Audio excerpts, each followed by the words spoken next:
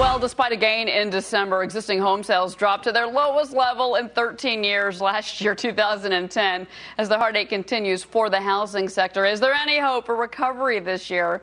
We're going to ask this gentleman right now, Rodney Anderson, Executive Director of Supreme Lending and author of Credit 911. He joins us right now. It's great to have you in studio. Well, it's great to be here. Both of you I normally have via remote, and you both were kind enough to be here in New York.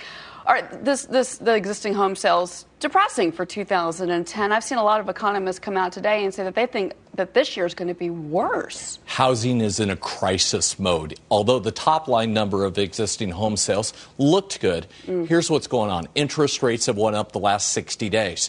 People are paying more at the pump the last 60 days, and the budget line for gas goes higher. And what's really happening is local governments are cutting jobs. They just went into session in January. And when have you ever heard, ladies, a firefighter, a police officer, or a teacher ever get laid off in the past?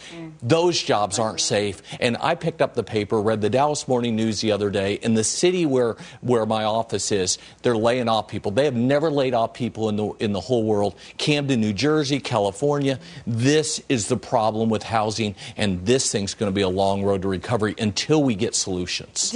Do you agree with the forecast? I mean, Rodney's got...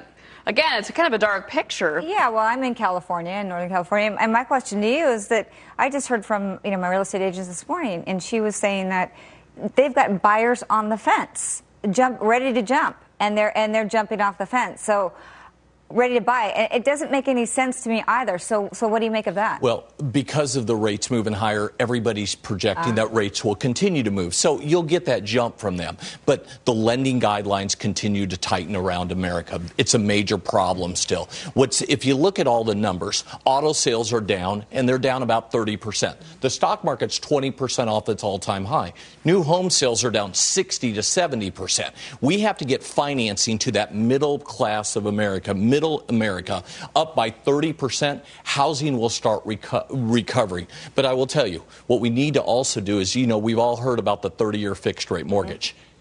I think that is absolutely the worst mortgage that people can take. I think I know. I think we need to do I think most 15 of us have one. So no, let me tell you why. We need to get to a 15-year fixed rate mortgages. And the reason being is after 5 years on a $200,000 loan, you still owe $186,000. Yeah. You don't have enough money to pay your realtor fees, the title company fees. So I think when they designed the 30-year mortgage a long time ago, it was an exotic mortgage, and I really think the Federal Reserve, hold on. The Federal Reserve needs to cut interest rates on 15-year, raise them on 30-year, and get everybody going there because you build equity. Rodney, I don't want to leave our viewers on this depressing note. So give me something good. Tell me one good piece of news that you see happening this year. Interest rates cannot rise that much, and the reason being, just like we've talked about, housing is still going to stay there.